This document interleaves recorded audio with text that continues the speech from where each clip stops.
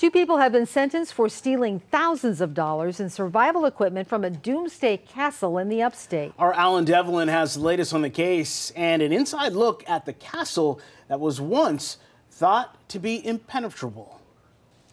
A Doomsday Castle in Pickens County, built by a man in preparation for the end of the world. This will be the main living floor here. High in the mountains of northern Pickens County, a castle waits for Armageddon. Got rebar over the windows and all, just kind of make it a little safer. Fortified with sheet metal windows. We can raise it up and it drops down just instantly. A fully functional medieval time style gate. This is one of the small bedrooms here. Got a bathroom and utility room out there. And downstairs, multiple bedrooms, power, running water, and this is the main kitchen area. A full kitchen and enough food to feed a family for years. In the end times and all with the doomsday things, it's stuff that might come in handy, might need, might not, you know. But back in 2018, they broke the door off of here.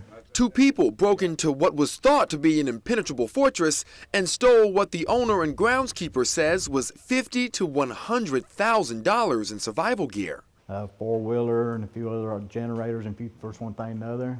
And on Wednesday, Michael Barger and Ashton Johnson were sentenced to 4 years probation and $10,000 in restitution and civil judgments for storming the castle. We just felt that it was literally bulletproof. We didn't think anybody could get in. Because I put enough stuff in there to make sure. They had to go through double entry doors, but they still found out how to do it, and I found out where my weaknesses are. They cut these locks and damaged all the doors and everything. Now, Bruns and Herring working to replace what they've lost, preparing for the end of the world. We have added security cameras and all, and a few other safety features. And if something comes up, we can automatically come up here and take care of it.